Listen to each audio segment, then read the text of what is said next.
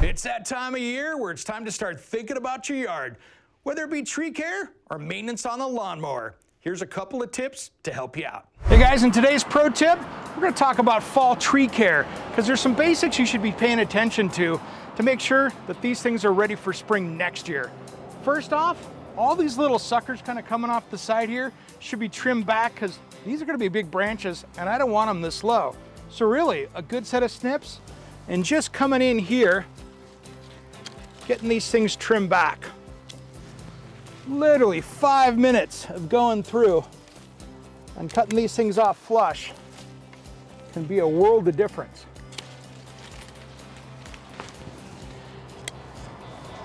And this is something that can really be a healthier tree once you get this stuff out of here. And it just looks better too. Now here's another thing, if you've got one of these kind of pits like this, make sure you get this stuff out of here.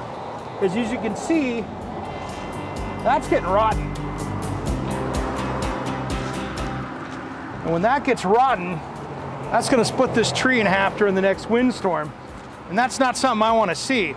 Now let's go into my backyard on the side and I'll show you another thing that can really hurt these trees, and it's easy to do. Let's do it. All right guys, one of the things that's really bad for these trees is ivy. We can go through here and take this out. Sometimes you can just go through, it's hard to pull down. But if you come through and just clip them off here at ground level, it will die. So there's no sense needing to climb up in the tree, but get in here like this and get this stuff pulled out, like this right here. The more you can do to get this back, the healthier trees are gonna be.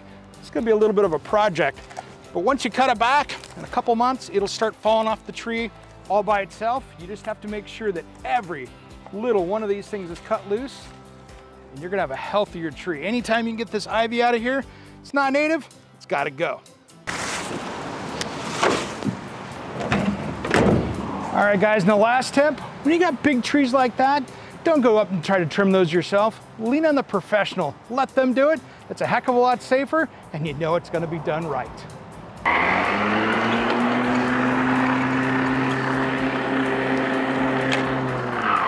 All right guys, last mow of the season, but even though this is an electric lawnmower, here's my pro tips on making sure this is gonna work great for you next year and for many years ahead. Even though it's maintenance free, there's still maintenance you gotta do. Let me show you how. And the first thing we're gonna do is make sure there's no power to this thing, because we're gonna be turning it upside down and checking underneath the hood. All right guys, the #1 rule here is safety, of course. We're gonna make sure that we have all the power off to this. Just like a gas lawnmower, where you take off the spark plug and make sure nothing's gonna start. Same rules here. I'm just gonna make sure this is unplugged, including the safety. So the next thing I'm gonna do is I'm gonna fold this up so we can see underneath the hood. That way we can get it cleaned up and make sure the blades are in good shape. Let's do it. First thing I'm gonna do is inspect these blades and see what the condition of these are, because this is something you wanna make sure they're nice and sharp and there's no big chunks. If you've hit a rock, this is where you're gonna find it. These are actually in really good condition and they don't really need to be sharpened, but if they're gonna be sharpened, I like to send them off to have them sharpened.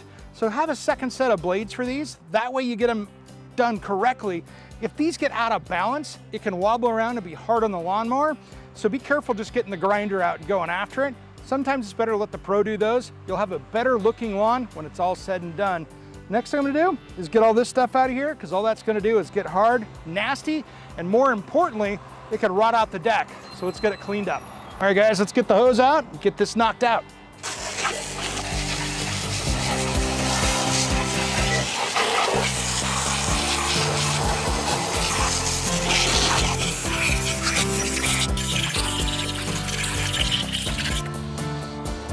All right guys, this is where a little bit of maintenance goes a long way. That just junk that's underneath there, all those lawn clippings, are gonna rot out the deck. So if you get this cleaned now, you're gonna be ready for spring. It'll be right around the corner and you're gonna have a lawnmower that's ready to rock.